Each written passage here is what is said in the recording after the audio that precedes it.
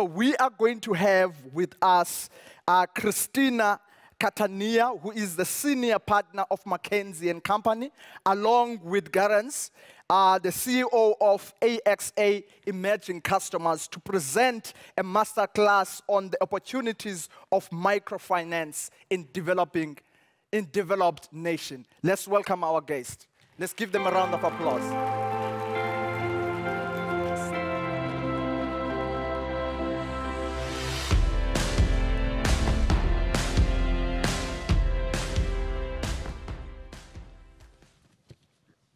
Good morning, everybody. Good morning, everyone. We're so excited with Christina to be here. Indeed. We've now coined ourselves the diabolical binomial. I was looking at because right now I can't really see you, but I was looking at the audience. Thank God for this person who's explained to me how to use a mic. I was looking at the audience with Christina from the side. And first of all, you look good. Congratulations. But more importantly, there are really, really very few men. We need to engage them more. And those, why don't you stand up, men, please? How many men? Stand up. I think we need to applaud you. Yes, yes, yes, stay standing. Stay standing. Stand, stand, stand, stand, stand, stand, stand, stand, stand, stand. Someone sat down. Stand. Okay. 1, 2, 3, 4, 5, 6, 7, 8, 9, 10, 12. That's not a lot, huh? So we're told. So first of all, congratulations. 2 more there in the back. 12, 14. Congratulations. I feel like you've had a lot of courage. Second of all, I'm going to ask you in particular, but all of the women present, for a call for action. I would like to ask you next year to each of you come with a man. No, but really. And the men who are here, you each get to come with a woman. But seriously, please, all of us next year, we are not allowed to register if we don't come with a man. We need to involve them in the discussion. Yeah? So that's our first call to action with Christina. But what we're here for today, and I'm going to hurry up because I can already tell that I'm losing time, is we wanted to talk to you about a report that we wrote together, Axa and McKinsey, on microfinance, right? And maybe you feel like you've heard a lot about this, but mainly what we want to get to at the end, and hopefully we will need to keep time for a few questions, is, you know, why is it that being a woman should be a risk? Right? We know that vulnerability is not a situation. Please be convinced of that. It's not something you're stuck in. Vulnerability is a risk. What risk is it? Of not being able to make ends meet, right? That's what vulnerability is. Vulnerability when you want to do a business, launch a micro-entrepreneur business in the formal or informal economy, is of not being able to become a micro-entrepreneur for a variety of reasons. So this is what we're going to talk to you about. But before I start, there is a polling question. So please, is there a QR code behind me? No. Can there be a QR code behind me? So this QR code that is going to magically appear. And you need to enter Masterclass working group room. Ah, yes, Christina has much better memory than me. So when you scan it on your phone, you'll have a series of options, and you need to click on Masterclass working group. Mon Dieu, l'âge. Bon.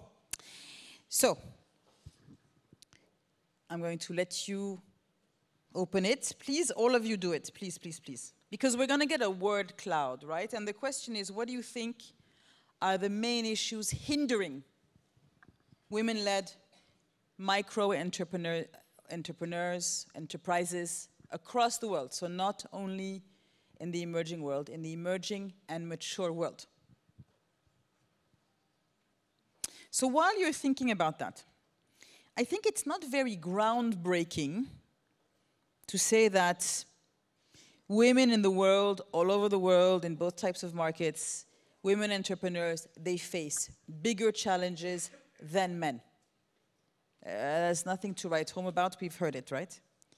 less income, lower access to capital, lower access to protection, lower access to digital, more regulatory constraints, more household and caregiving responsibilities, so less time, etc., right?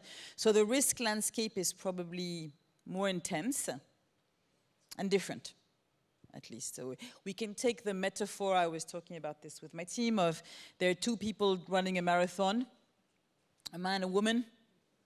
You know, she is going to have no shoes, he's going to have shoes, that's the education gap. He's going to have a light backpack, she's going to have a bag that she can only carry with her hands.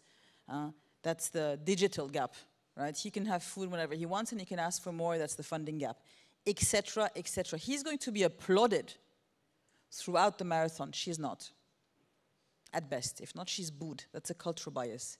That's the real situation. And you know what really is worrying me? And I'm going to get back to microfinance in a second, but now that I've been given this platform, what I find very worrying is the little music that we're all hearing.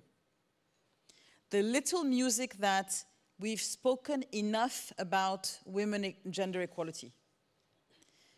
I don't know if it translates well, the word, c'est la petite musique in French, right? We're hearing the weak signals, right? We've heard enough about it, let's go to other forms of diversity. Because we've done it on the women's side. It's a very dangerous music. I just want to repeat it, it's very dangerous. Has the glass on gender equality, on gender equity gone from being half empty to half full? Yes. It's still half full. We cannot give up and we cannot let down our guards. Really, thank you. Especially because the inertia is actually continue to lower the level of the half full. Exactly. The inertia is not going to make the glass more full. Exactly, exactly. Now, it's not to say, you know, I have a Lebanese friend, woman, who said this to me the other day, and this is a tribute to her. Apparently, there's a Lebanese expression, because I'm not here to say either that things have not progressed. Things have progressed. Things have progressed thanks to you. And when I was saying this to her, she said, it's normal. Do you know why, Garance? I said, no, because she said, a tree that falls makes a lot of noise. A forest that grows is silent.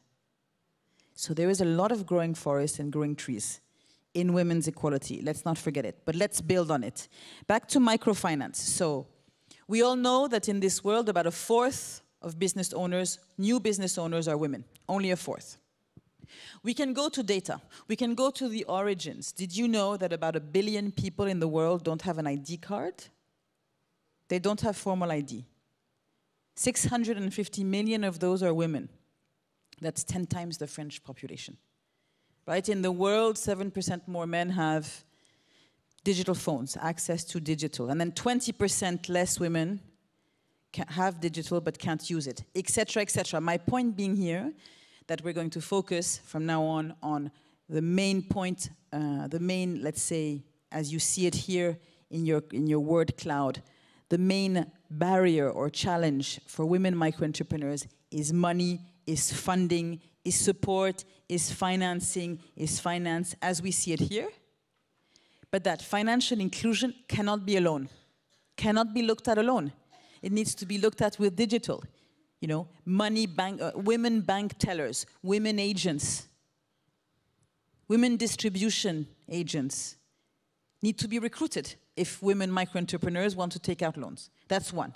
The second thing is linked to a holistic approach. Microfinance in the emerging world is unbelievable. You've heard about it, you've heard about Mohammed Yunus, you've heard about Bangladesh and Pakistan and then India, etc. But really, it's all over the emerging world now. And Christina will tell you why. It's less all over the mature world, and it's going to be one of our calls for action. We're not going to ask you with Christina to find a solution for those 1 billion people to get an ID. We're not, we're dreamers, but not beyond realism. What we are going to ask you, those of you in the room who work for a bank, work for a financial institution, an insurer, work for a retail network, work for an FMCG, my call to action for you is, let's find a way for microfinance lending to exist more in mature countries. That's really one of our call for actions. Back to my point. So microfinance in the emerging world, why is it so successful? Because it's innovative, right?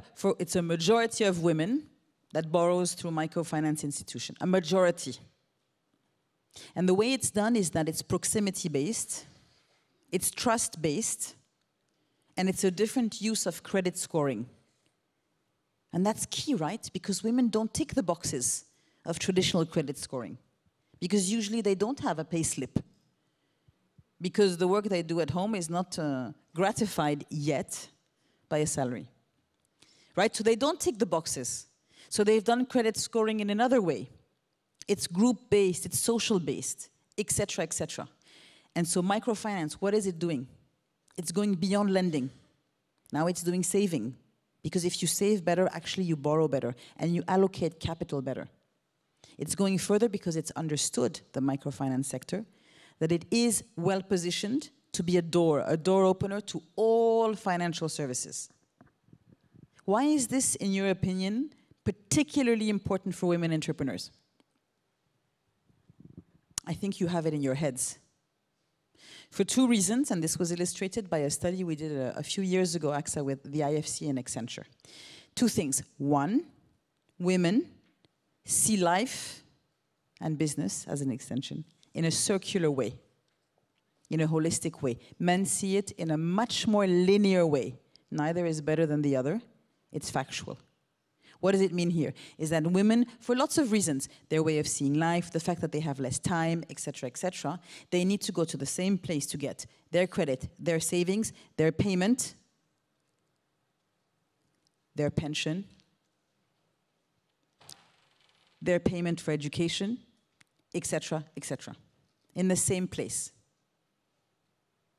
The second thing that this report shows is that women have much weaker Chinese walls in their head and in their lives between their personal and their professional lives. I'm going to ask you to close your eyes and look at your week. And on your phone, look at your to-do list. Do we agree that your week and your to-do list, for a lot of you, this is my meeting, this is what I have to read, this is and this is what I have to do for my mother and what I have to do for my daughter, and then I'm going to go back to the office, and then I'm going to go to a supermarket, and then my husband needs a dermatologist appointment. We agree. You're all laughing because it's your case, right? All of you. Except for our 15 heroes. Right? And actually, I would be curious. On your to-do list and your week, is it mixed up like that? Is it really mixed up between your family, your friends, and your work, your agenda, your to-do list? Yes or no? I would love to hear from you. Maybe I'm wrong, but if you're here, you're already exceptional. Huh?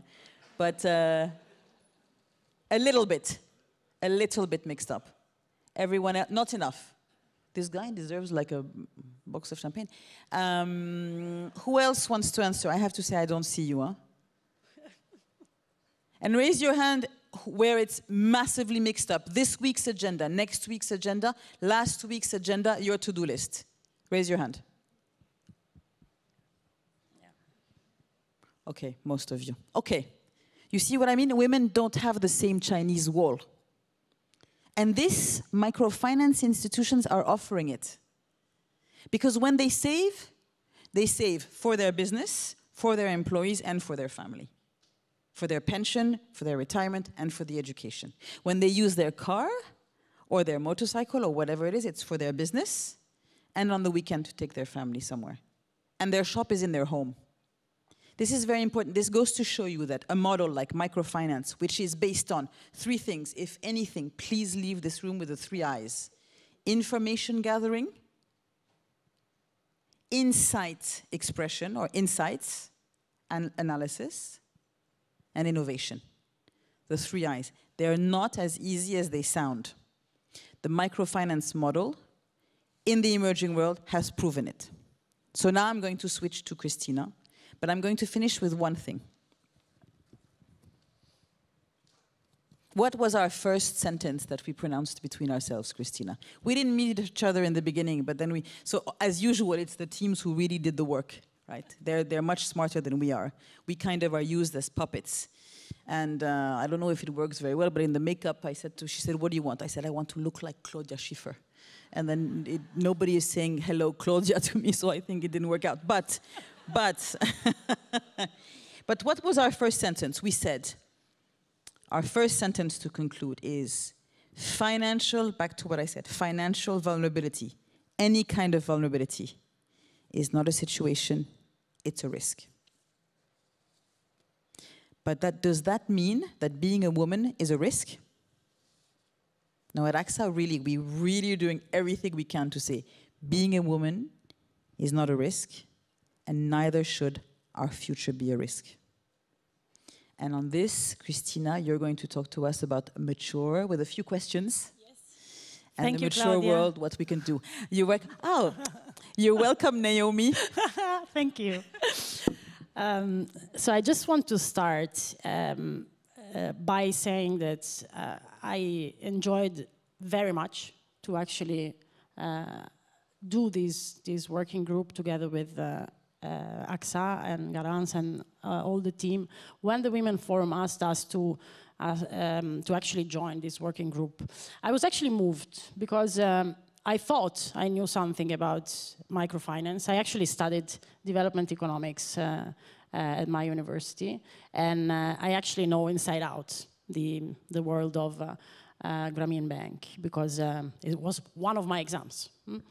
And I studied also, mathematically how was possible to actually achieve such an impact with such at the beginning, such a small community.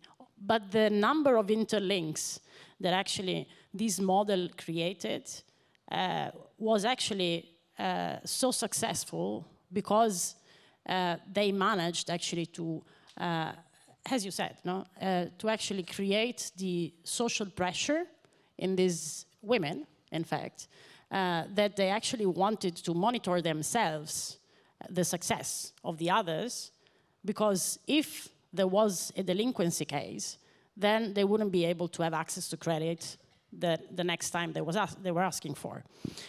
So actually I was saying, I was convinced to know about microfinance, not necessarily for my profession, but for my background.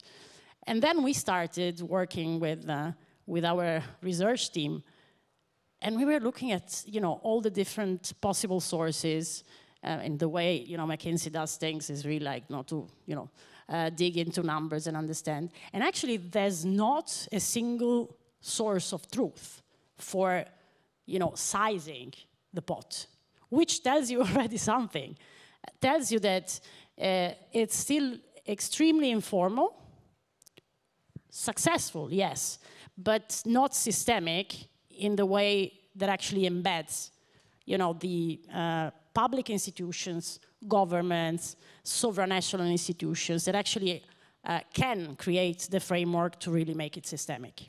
So this would be actually one of the calls for actions that I would love to make together with you all today. So having said that, we made our work, and the number is, in today's world, the amount of new microloans globally ranges approximately in the space of the $200 billion globally. This pot is allocated 44% in Asia Pacific and 39% in LATAM, okay? And the reason why it's so actually concentrated in these regions is definitely for historical regions. Everything started in Bangladesh, in fact, in the 80s. And actually, in these regions, the target of microfinance is for 70% women. So it's basically tailored for women. It's a way of actually empowering women to become sustainable entrepreneurs. Micro-entrepreneurs, of course, but in a sustainable way. So then we reflected when we saw these first evidences, and we said, how is it possible that this model only works in emerging markets? And is really the case that in Western economies and in developed systems, we really don't need that. Especially in light of, a widening gap in between rich and poor, and there's so many inequalities and silent dynamics that are going on in the women world. And therefore, we started understanding a little bit why it's not the case that microfinance is widespread in the way we would like to see it. I think the first root cause is that financial worlds in Western economies, of course, more sophisticated and more accessible to many people, and therefore definitely there is an easier access to formal ways of funding. The other possible cause is that the model in developed economies is more driven by an NGO type of setup. That means that actually a lot of these microfinance entities that are actually active in the Western world, they actually fail to get a banking license. And they don't partner with financial institutions to actually, make this synergy work. Okay. Then I have a little question for you. That is, how much do you think that the pot for microfinance is worth in the Western world? If you can show the QR code. And then you need to enter the Masterclass working group. This is still the other one, I think.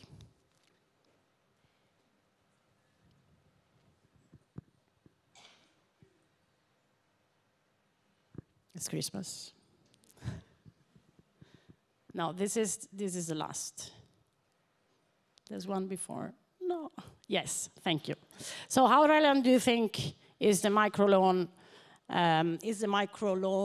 market in developed countries? Less than 5%, 5 to 10, 10 to 20, in terms of new loans, yes, every year.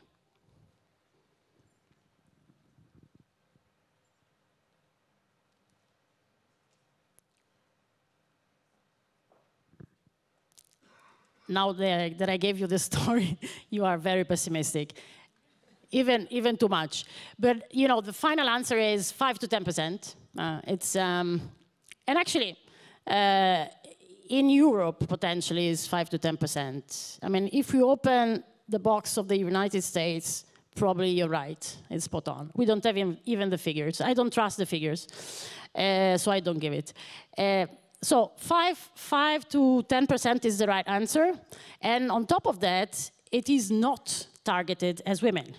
Because you remember the data that I gave you before, 70% for Asia Pacific translates into 50% for this amount of loans in Europe, for example, which as an explanation, right? It means that there are a lot of categories that are actually benefiting from microfinance in an area like Europe.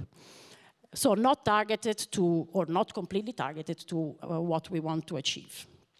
Okay, having said that, and given that I think that we don't have so much time left anymore, I think that I would like to come towards a closing, and then of course, if there are questions, we are very keen to answer them. We want to make sure that this changes for Western world. And our reflections and our recommendations is really around making sure that there is a regulatory framework that allows financial institutions to actually enter with a proper set of incentives this world in even not with a non-for-profit proposition, because this is not what happened in developing countries. These institutions are for-profit organizations. They are not anymore and not only non-for-profit. So we would like to actually push for having a regulatory framework that potentially in Europe can also be harmonized across countries that allows financial institutions to partner with NGOs to actually make sure to have a systemic impact on this. And then, of course, the other call for action, and my friend Claudia here is actually representing one of the preeminent institutions in the microfinance world. I think that financial institutions, both banks and insurance, etc., they actually need to tailor their product offering to what we want to achieve here. And it's not only, granting the next loan to somebody that entered the branch, but actually make sure to understand the needs of, the specific clusters of targeted segments, and actually make sure to really listen in the end, which is one of the things that you told me the other day. Women need to be listened by women-led minds as well. Right? And I think this needs to happen at scale. So actually, I would pause here, and maybe I ask Aras to make final comments and closing. Yes, otherwise we go for questions.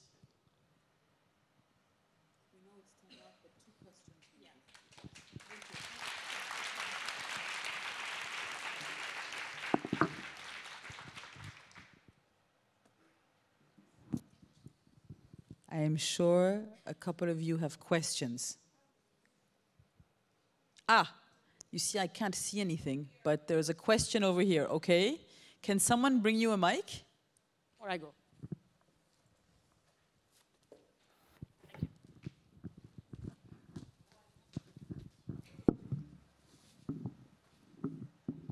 Thank you very much for this amazing masterclass and bringing up some data that I ignored about the European countries and the rates that you just showed. I was wondering about the disabled women who are the most vulnerable. And throughout my position as a journalist, I have noticed in European countries mostly, they do separate between women and disabled women, which is awkward because we are we are women before being disabled women. Do you ladies have any data regarding disabled women versus microfinance? Thank you. Thank you. That's a very important question, actually, and but we don't have time anymore. But next year, maybe.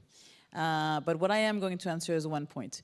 We have data on disabled populations. We have data that's gender segregated, but not on disabled women, which is a very key point. It leads me to another, just 2 sentences, because I see they're rushing around in the front row, so we really have to hurry. But if you look in this time and place at the fact that everything now is becoming about big and bigger and bigger and bigger data and algorithms and artificial intelligence and bigger computers and supercomputers, etc., right? And you look at the history. I'm not talking about the history of before Christ. I'm talking about the history even 30, 40 years ago. There is no data on women before 30 years ago, basically. There isn't. It's just a silence. So what we're doing by basing our behaviors and our future thinking on data and on algorithms and on super AI and on supercomputers is that we're perpetuating the problem. We're perpetuating the half-truths. Because if there's a silence on half the population in history on data that we've collected, then basing the future on the past, like ChatGPT does, by basing it on the internet, we're perpetuating a problem. And that's up to us to stop it. One of it is on disaggregated, disabled women data who need access to finance. That's one, and it's key. But that's one of so many. And that's another call for action. Can we please make sure that one of the barriers to our equity with men, that is data silences, isn't perpetuated by those people who are men? And I'm not saying it's done voluntarily. I think it's viewed as being gender neutral. But when you look at the numbers, it's the men doing the coding a lot, the men developing the AI a lot. And so they're not seeing this silence. I don't want us to be creuser notre propre tombe, how do you say? Digging our own grave in a way because we're perpetuating a problem that we haven't been able to solve in the past. So please, that's another call for action. Let's really be careful about data. because we're going to wake up one morning, it will have taken over, and we won't be part of the conversation. Thank you for your question on data. Thank you very much.